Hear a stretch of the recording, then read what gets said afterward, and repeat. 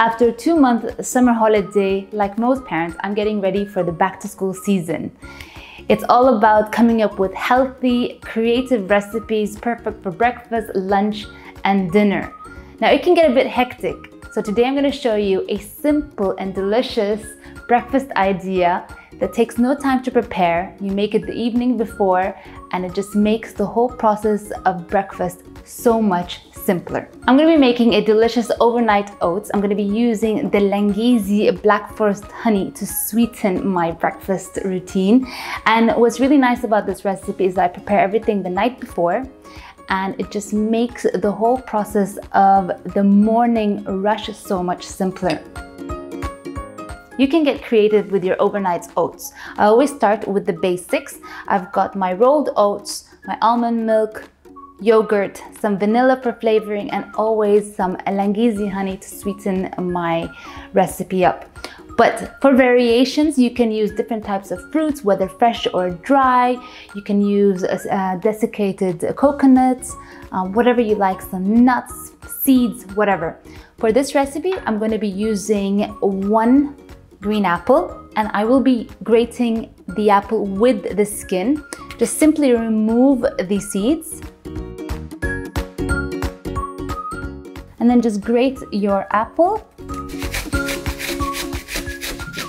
Now I like to grate with the skin just so that I don't lose the benefits of the fiber from the skin.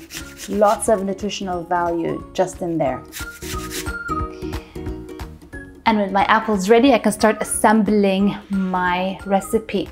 So in a medium-sized bowl, I'm just going to add all the different components. I've got some yogurt. I like using Greek yogurt. Okay, and to it I'll add some almond milk, some rolled oats, some grated coconuts. Now this adds a lot of yummy flavor. For flavoring, I'm gonna add some vanilla essence. Don't forget your grated apples. And for a touch of sweetness, I'm gonna add some of my Langnese Black Forest honey.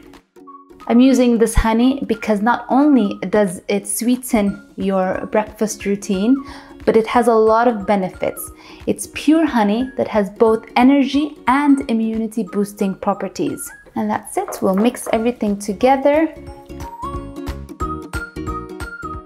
With my mixture all ready, I'm just gonna store in little jars that are ready to be served tomorrow morning.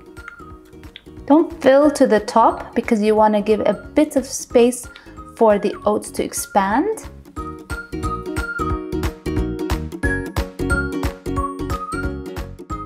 And that's it, our breakfast for tomorrow is ready. Now, who said breakfast needs to be difficult? All you need to have is quality ingredients and a plan. I've made this with apples and coconuts, but you can be creative and make whatever variation that you like.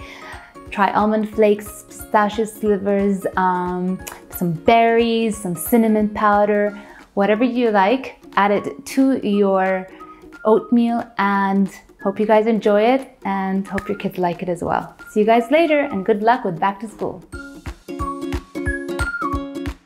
Time to test one of these jars of goodness. Look at that beautiful consistency.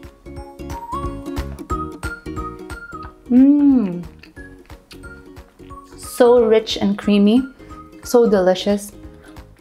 My kids are gonna love it.